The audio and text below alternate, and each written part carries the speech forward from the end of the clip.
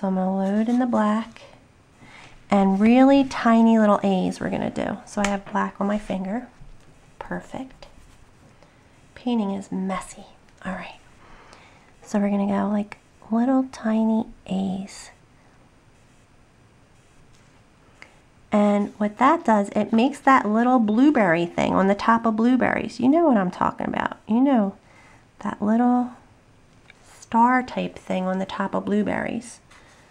I'll show you when I get these done up close what a cool little detail that is to really making them look like real blueberries.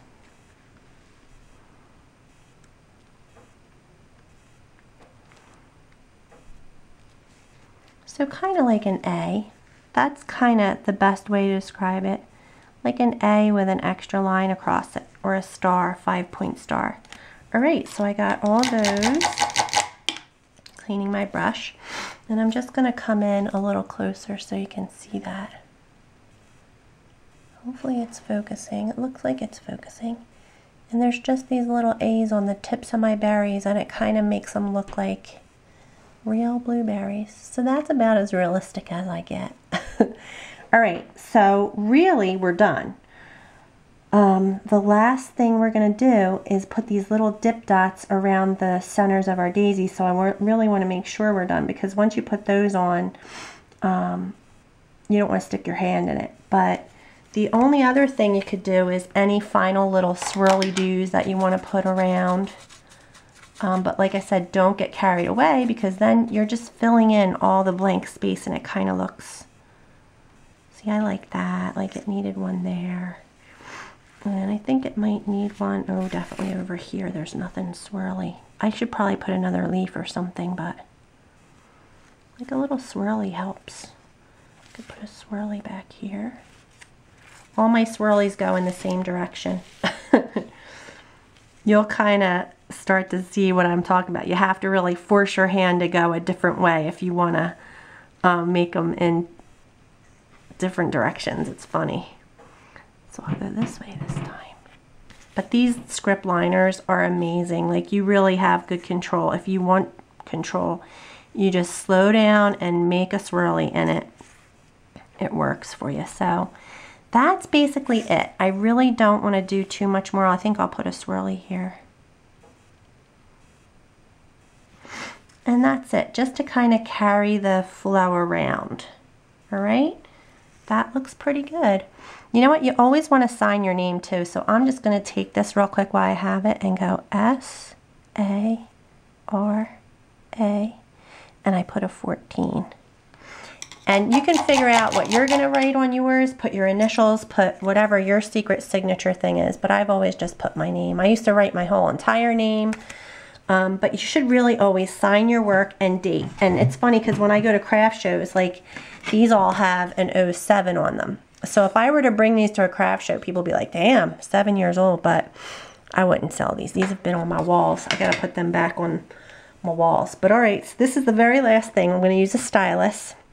And on my other one, I used this big honker. Actually, the first one I did, because this is what I've been using for my clay.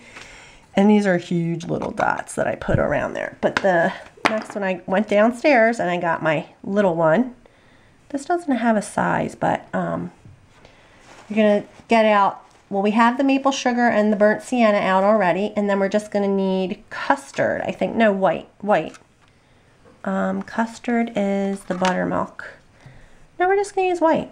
We're good. Actually, I think I am going to use buttermilk instead of maple sugar, because the maple sugar is what we based it with. So it's going to be burnt sienna, buttermilk, and white. And we're going to put dip dots around the centers of these. And you're going to stick with the dark color mostly on the bottom. I only put the dark color on the bottom. And then I put the custard, oh, it's not custard, that's what she wants me to use, custard. The custard, buttermilk, all the way around. And if these are too big for you, make them smaller. Actually, I'm such a heavy hand, everything's big when I do it.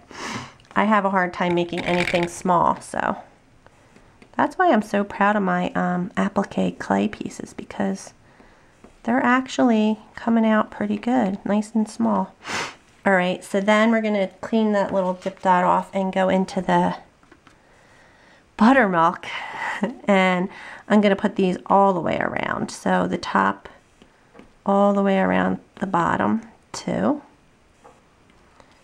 And they should be small. So if you have a smaller, I should probably be using the smaller end of my stylus. I think I will on the next two. I'm gonna switch ends. And because they still come out, the first couple ones always come out biggest. And then as you keep popping them down there, they get smaller and smaller. And it's just for texture, it's just for some interest. You don't even have to do it because our centers looked really nice. Or I should say my centers looked really nice. And then for the white, I'm just going to put that on the highlighted side, so just the top. Just a few here and there to kind of highlight the top. And that is going to be it. So I hope you learned something. I'm going to go see what I have here in a minute. And if it's terrible, I won't even upload it. But I really enjoy this piece. It's really quick and easy, and you come away with something that actually looks halfway decent. I'm liking this one because I didn't put any fancy edging on. And I did put welcome down the middle of the first one too.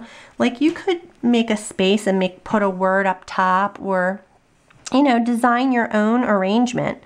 I just kind of was going off of those light switch covers that I had for years, so that's what I came up with. So there it is. I'm going to put it in front of me, kind of give you a look at it,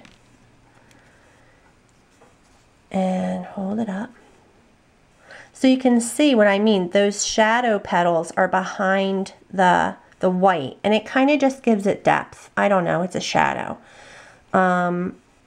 And again, you could add more leaves or little tiny leaves in the green. Maybe I should have a few more, I don't know. But I think I'm going to leave this one just the way it is. I want you to see the way the ends of those berries is so cute. Alright, I like it. It turned out good, you guys. And hopefully you'll try it. So that's it for today. Thanks for watching.